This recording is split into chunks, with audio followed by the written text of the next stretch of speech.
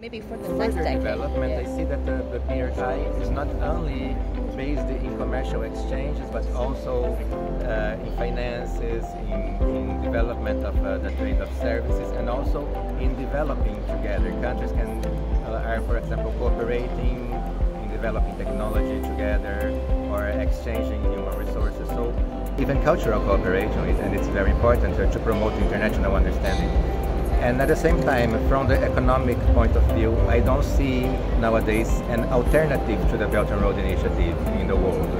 So the Belt and Road creates good outcomes to the states taking part in it, and other countries tend to join and give more importance to this initiative, because it's what we have right now that can promote development, especially in the Global South.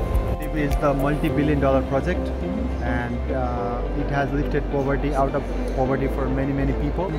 So according to the data, more than 400,000 people have got jobs. So because of the BRI. So the African people are riding the high-speed train. Yeah. So Asian people are riding high-speed train. And high-speed train is not everywhere, even in some of the developed countries. So this is the good privilege for the developing world from China. So in the future, I want to see the better connectivity in the sporting area, Asia. So it gets a lot of medals in Olympic Games. It gets a lot of gold medals in the Asian Games. Yeah. So you guys need to give the sporting fellowship to the people. For example, if somebody from Nepal wants to learn about ping pong, you can give the ping pong fellowship. If somebody wants to learn about gymnastics from the Ethiopia, you can give the fellowship to them.